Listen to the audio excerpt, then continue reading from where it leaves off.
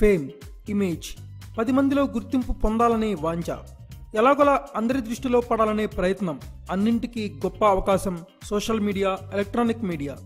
Mic కనిపిస్తే కళ్ళు తాగిన కోతిలా ఇష్టం వచ్చినట్లు సోషల్ మీడియా ఓపెన్ చేస్తే చేతులు కాలిన పాప పిచ్చి పిచ్చి రాతలతో అందరికీ చిరాకు తెప్పిస్తూ చీప్గా పబ్లిసిటీ పెంచుకునే సోకాల్డ్ గాళ్ళు ఈ మధ్యకాలంలో సొసైటీలో ఎక్కువైపోయారు.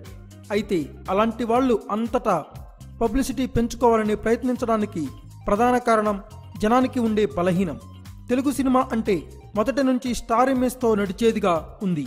మరి ఇలాంటి తెలుగు ఇండస్ట్రీలో స్టార్ హీరోలు పుట్టుకొస్తూ ఉంటారు. వారికి అభిమానులు పెరిగిపోతూ ఉంటారు. అలా అభిమాన గణంతో హీరోల మధ్య దూరం పెరిగిపోతుంది. Mega family, Nandamuri family, Akkineni family, Ghattamaneni family, ఇలా ప్రతి కుటుంబంలో స్టార్ హీరోలు ఉన్నారు. ప్రతి కుటుంబంలో హీరోలకి అభిమానులు ఉన్నారు. అయితే ఈ అభిమానులు వారిని నెత్తిన పెట్టుకుని సినిమా రిలీజ్ అయితే పాలాభిషేకాలు చేస్తూ ఉంటారు. వారి అభిమానం బీభత్సంగా చాటుకుంటూ ఉంటారు. అయితే అభిమానం అంటేనే ఓ రకమైన పిచ్చి వ్యామోహం. అలాంటి పిచ్చిని రెచ్చగొడితే పబ్లిసిటీ ఈజీగా వచ్చేస్తుందని కొందరు అనుకుంటారు.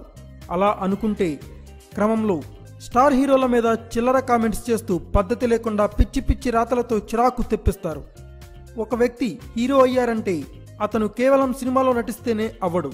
అంతకు మించి జనానికి నచ్చేది, జనం మెచ్చేది ఏదో చేసి ఉండాలి. అలా చేస్తేనే హీరో అవుతాడు. ఆ విషయం మీద కనీసం అవగాహన లేని కొంతమంది కుహన బుద్ధితో ఆ హీరోలు మాకంటే ఏమాత్రం ఎక్కువ కాదు అంటూ ఉంటారు. ఒక సాధారణ వ్యక్తికి, ఎన్నో సాధించిన వ్యక్తికి చాలా వ్యత్యాసం ఉంటుంది.